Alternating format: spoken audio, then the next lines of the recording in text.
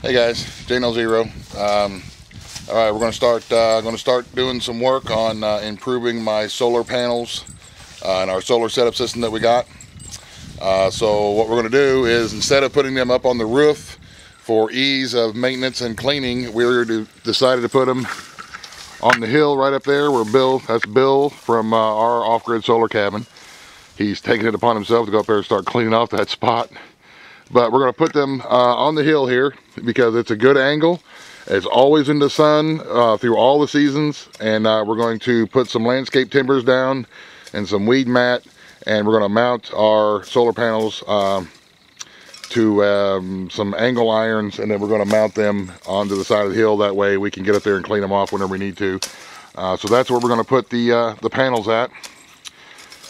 So we're going to just take it one step at a time. First is we're going to get that little area there cleaned off, and then we'll go to the next step. And here in a little bit I'll take you over and show you the panels that I'm going to use and where I got them at, and so we'll see you in a bit.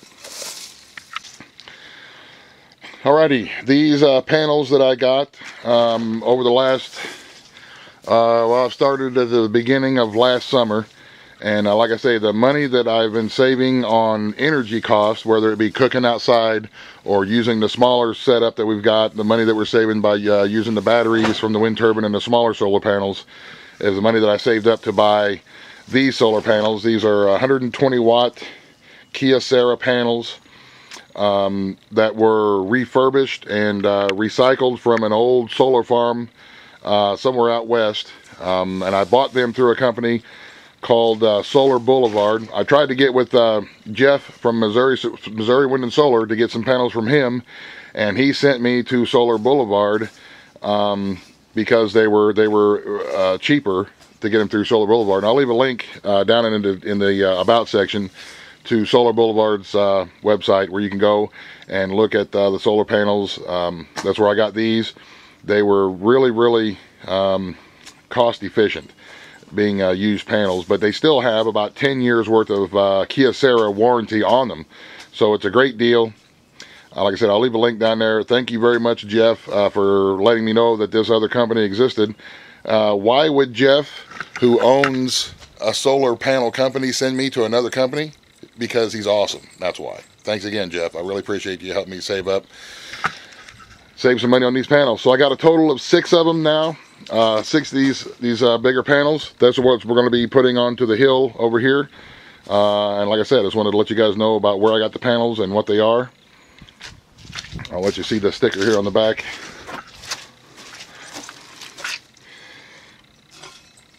With the specs on it. From what I can understand from talking with dudes who know a lot about them, which is Jeff from Missouri Wind and Solar, Norm McGregor, Bill from our off-grid solar cabin, and just in case, from what I can gather from talking to all them dudes who really know a lot about this solar stuff, these are decent panels, and they should serve us pretty well.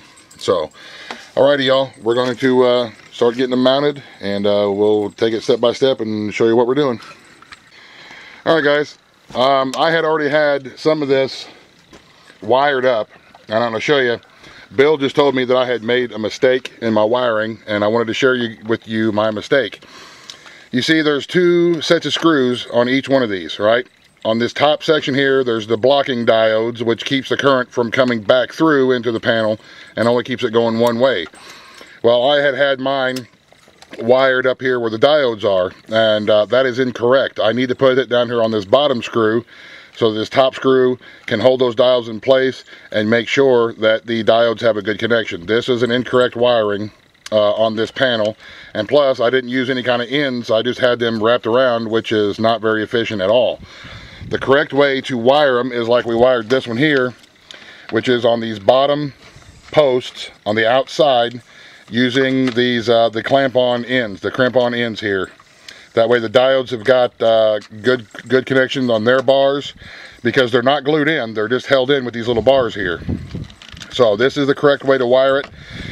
We are going to wire these panels in parallel, not series, in parallel. Parallel will keep them at 12 volt panels, since I have a 12 volt system, which means we're going to wire this positive across to this positive, this negative across to this negative. This way they'll stay a 12 volt system, but the amps that are created by both of the panels will travel on through the wiring. We're going to wire 4 across the top and then 2 across the bottom.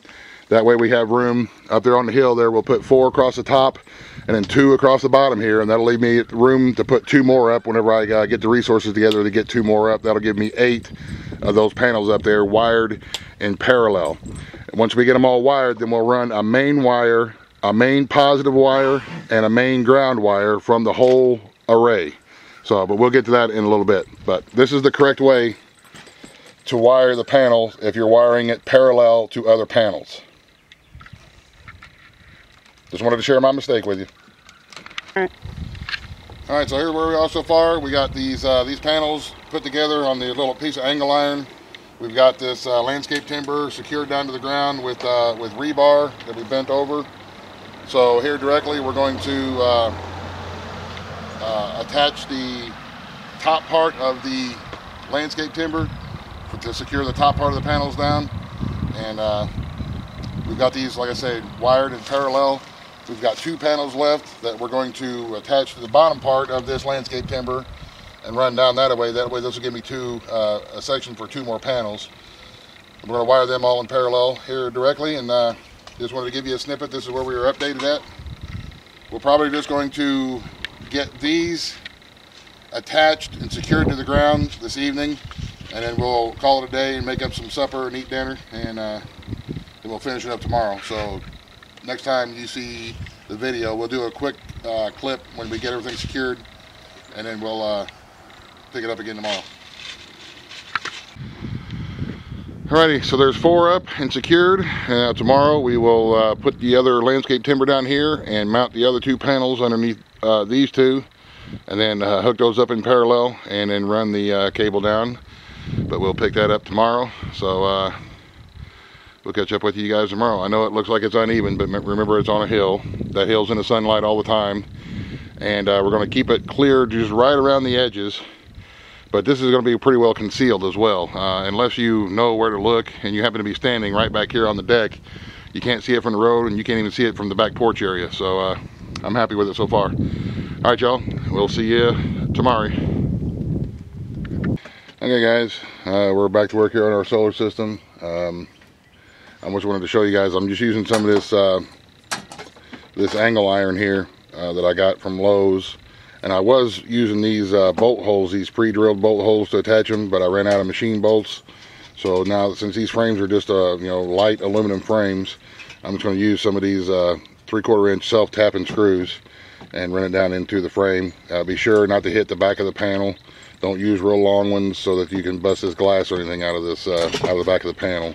I'm just going to run these through and secure that angle iron to the top of the panels, and then we'll take this angle iron and secure the angle iron to the landscape timbers that are driven into the ground with rebar.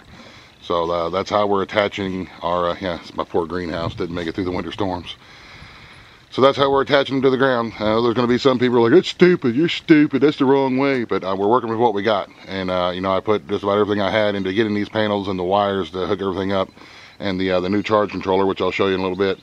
And this is what we have, and it's going to work. That rebar secures them landscape timbers down on the side of the hill really, really well. So I'm not worried about the wind getting underneath them enough to blow them away or lift them up. And there's still enough space. There's probably, I would say, close to 3 inches worth of gap underneath where those panels are, so the air can go through underneath and then keeps them cool whenever it's really, really hot.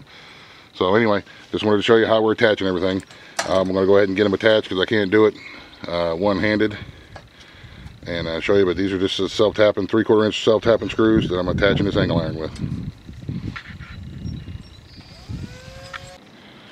Okay guys, there's our 6 panels that are now all hooked up. We dug a trench through the yard here and run PVC pipe and fed the 10 gauge wire. I used 2 strands of 10 gauge wire, and then temporarily till I get some more PVC, I just ran the rest of the wire through that garden hose there that you see, just to keep the weather off of it and keep it out of sun and keep any kind of sun cracking and stuff like that from going on if it's out there for too long. But that's like I said, it's a temporary thing. And then we run the wire under the deck into the battery box over here, and we hooked up the new the TriStar controller. That's it is. I have what I have. That's what I have. I don't have a whole lot of money to spend on the system. I'm doing the best that I can with what I have. I did hook up an amp meter so that I can see what kind of amps it's making. There's the shunt. So we run the power comes in to the shunt, and then it goes. You can see what the panels are putting out, and then the charge controller charges up the batteries. I did not do a how-to wire because I'm just a dude. Okay, this is all learning for me. I'm not gonna. There's a bazillion videos on how to do it. So this is just what we did, and this is just the equipment that I'm using. But the sun is not out right now at all, and it looks like we're still getting a couple amps of input on that. This meter right here is for the wind turbine, but I dropped and broke the meter and it doesn't work, so I got to get a replacement at some point. But there's the shunt for that meter. And there's going to be a lot of dudes out there who's like, oh, you're doing it, that's wrong, that's the worst setup ever. Well, you know what? If you think I got the worst setup ever, then you pay and come out here and do it. Other than that, don't give me a bunch of crap about it. I'm doing the best I can with what I have. So, and the wind turbine is spinning away, and that is also making power. But we know that everything's feeding in like it should. So hopefully now we're going to have 720 watts worth of solar power coming in on good sunny days, and even on days like today when it's cloudy, we got the wind turbine going, and there's still going to be a little bit of power made from those solar panels so that we can put even more stuff onto our inverter, which is the inverter. We drilled a hole right through the wall, and then through the back door here is where that's where we got our inverters at. So hopefully now we can run more stuff off of the inverter. The wind is kicked up, y'all. Making some power with the turbine, that's for sure. All right, man.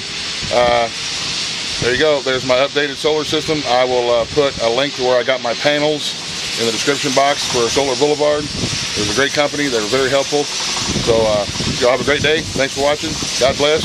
The end. Buzz, buzz. The end.